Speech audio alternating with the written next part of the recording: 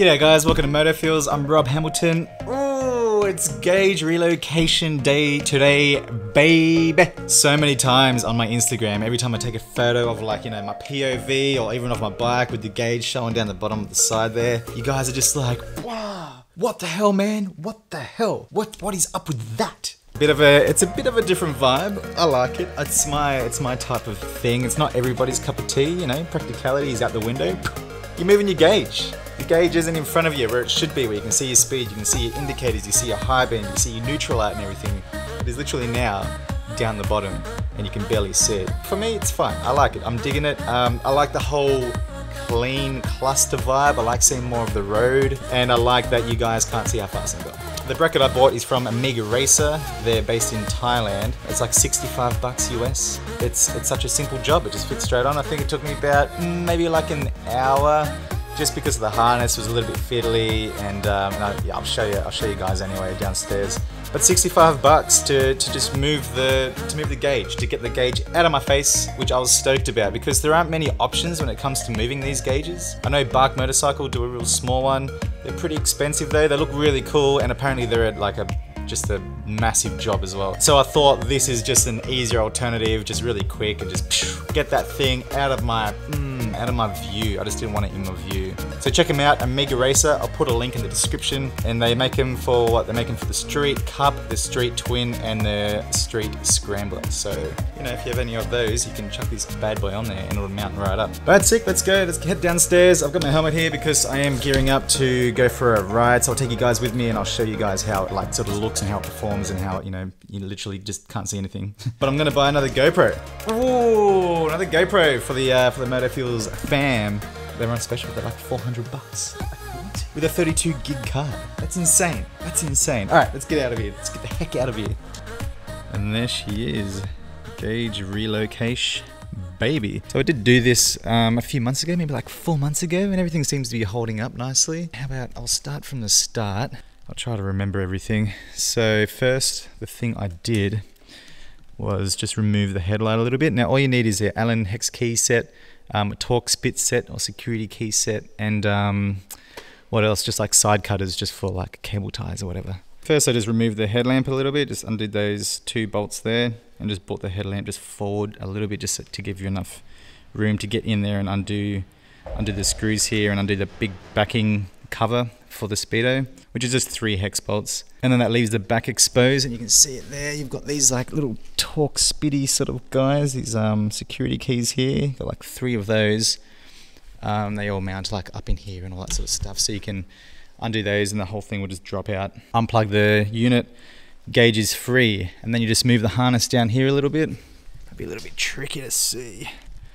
But the harness sort of, you can just pull it back down around here a little bit, right there, around through here. Now I did splice back the harness from the main harness, which is this guy there, just to be able to add a little bit more length, which I'm still just not really happy with. You can see it, it's like, I'll come around this side. See, like there's the bracket along here, and the harness is sort of, it's not pulling, but it's just taking a shortcut, And the only way I can fix that is by literally like cutting the harness and lengthening it a little bit, which is, it's not a fun job, but maybe I'll do it one day. Like I'm not overly happy with the length of that and how it's sitting and everything. But it isn't pulling, and I've had no issues with it so far. Like you can see how dirty it is and stuff. Like it does cop a lot, and you can't have the back cover on still, which I guess is a little bit annoying. They do give you this plate. That's the bracket there, and then they give you that massive bolt as well. So I'm not too sure what that mounts into. It's like a part of the frame, I guess. You just take the old one out and stick that one in, and it's all nice and tight. It's not too much of a pain in the butt to actually mount the bracket up. With the gauge itself, you just use the original screws that it comes with, the security screws. It comes with that little backing plate there just to protect, I guess, that security screw that's under there, just to stop thieves, I guess. But the gauge basically just mounts straight in, hey, like it's so fine.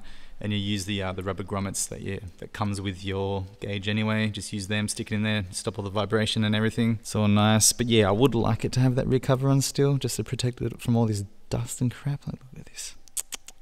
And then I just stuck a cable tie there just to stop it from jiggling around and loosening up at the plug there. But I've never had an issue with it, so, we'll see how we go. And it's been about 4 months now, I reckon. 4 months since putting this on. I've not had an issue. But yeah, that's sort of it. That's the vibe, you know. Just clears up all that space up there, and it's all just down there. All right, we'll take it for a ride. And there it is. Well, there it isn't. A no gauge, free, open space, and that was my main objective, you know. That's what I wanted. I wanted it to be nice and open. Can't see the gauge, see more of the road, and I'll even be seeing more once I do away with the headlight here. It's going to be a nice little flat plate. Might even have to move the key barrel, which could be a little tricky. So you can see what I can see with the speedo. Hopefully, I can only see half. I can see from 0 to 100. And the left indicator and the high beam light, that is it. I can't see the LCD screen, like I said, can't see the neutral light or the right indicator, but you can see the reflection of the from the bark busters here, which sort of gets me out of trouble. So practicality, man, it's not practical at all. Like, no way. The reason why I did it is because I like the whole clear area there. It just saves on editing time, you know, just in case I have to blur out the speedo for certain reasons. I can still see the fuel gauge, that's all good. I guess that's pretty important as well. I can't see the fuel light though, so when that pops on I'm sort of like, oh, hello. And then obviously when I take this thing off-road, like, yeah, I will move it back up to here. I went off-roading not long ago and I didn't take it off, and man, I was crapping my pants, because if I drop this, if you drop this with the gauge down there, your gauge is gone, your bike's not going to run, like, you're stuffed, you're actually stuffed. So there is that as well. So again, practicality, no, there's like zero practicality out of this. I just really like the aesthetic, I like the look, I like the vibe, and so I'm rocking it, and I froth. And so to check the speed, usually it's just like a little glance down and you can sort of see it, which I'm cool with. Oh, what's going on here, right? The same with my mirror down there, just a little pop down there, little pop down there, and I like the whole like offset thing. You know, like I got both my, like, here and here, it's just like offset, sort of looks pretty cool, suits the vibe of the bike, I reckon. But yeah, so you'll notice, like, when I'm riding, you'll notice every now and then, like, my head just dips down a little bit.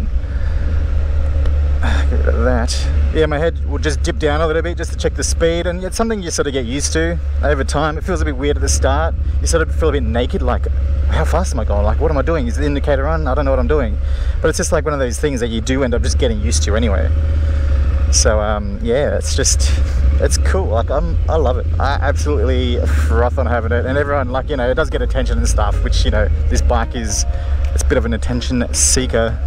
So sick, yeah. So I'm getting a GoPro now. I'm going to be replacing this little bad boy. It's going to be a Hero 7. They're like $400 from here, so not too sure where it is. Whoa, what the heck? Where did this come from? Oh, sick! Yeah! How good is that? Didn't even have to go anywhere, it's right here. So yeah, so this is going to be replacing this guy. Should I see if there's any charge in this thing and just chuck it on and see the difference? I think we'll try it, No, it's dead flat, ladies and gentlemen. Oh well.